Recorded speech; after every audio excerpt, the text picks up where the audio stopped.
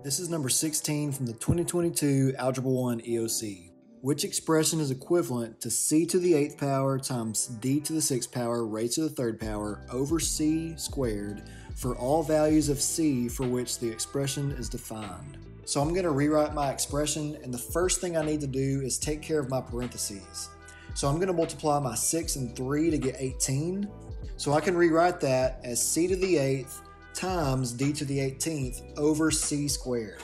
From here, I just need to subtract the 8 and the 2 that both go with c, and that's going to end up giving me c to the 6th power times d to the 18th power, which is letter J. This is number 17 from the 2022 Algebra 1 EOC. Which value of x is the solution to this equation? So we have 5x squared equals 30x minus 45, and the first thing I want to do is get everything on the same side.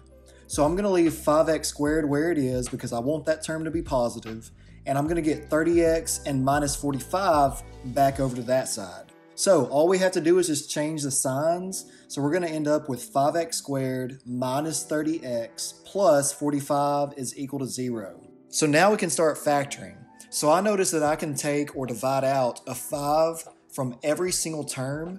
So I'm going to take my 5 out, and then in parentheses, I'm still going to have x squared minus 6x plus 9. Next, inside the parentheses, I have a trinomial, so I can go ahead and factor this out into two sets of parentheses.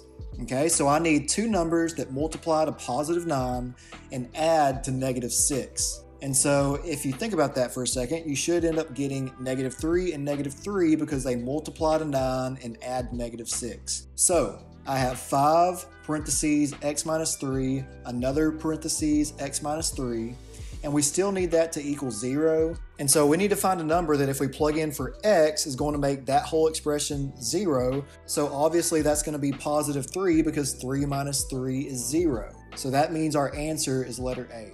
This is number 18 from the 2022 Algebra 1 EOC. A florist is making bouquets of flowers for a wedding. Each bouquet will have 9 flowers. The graph shows the linear relationship between y, the number of flowers used, and x, the number of bouquets. The florist will use no more than 8 bouquets for the wedding. Which set best represents the domain of the function for this situation? So I noticed right away that we're talking about the domain, and I know that the domain is always talking about the x values. So I'm going to look at my graph, and I'm going to see what the x value is for each point. So once I do that, I'm going to see that I have a point at 0, 1, 2, 3, all the way until I have 8.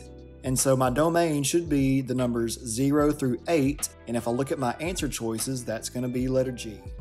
This is number 19 from the 2022 Algebra 1 EOC. The graph of a line is shown on the grid. The coordinates of both points indicated on the graph of the line are integers. What is the rate of change of y with respect to x for this line? So I know that the rate of change is the same thing as slope. So I'm going to go ahead and make a right triangle with the 2 points that they give us. That way I can find the slope. So once I do that, I see that I'm going to go down 1, 2, 3, 4, 5, 6, 7, 8, 9, 10 spots. And since we're going down, that's going to be a negative number. Then we're going to go to the right, 1, 2, 3, 4, 5, 6, 7, 8, 9, 10, 11, 12. So my rise over run is negative 10 over 12, which reduces to negative 5 over 6. So my answer is letter D. This is number 20 from the 2022 Algebra 1 EOC. What is the value of the y-intercept of the graph of h of x is equal to 12.3 times 4.9 raised to the x power? So we know that anytime we're looking for the y-intercept, that's just going to be the point where x is equal to 0.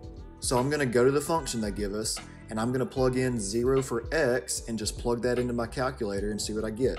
So that's going to be 12.3 times 4.9 raised to the power of 0, and I put that into my calculator and I should get 12.3.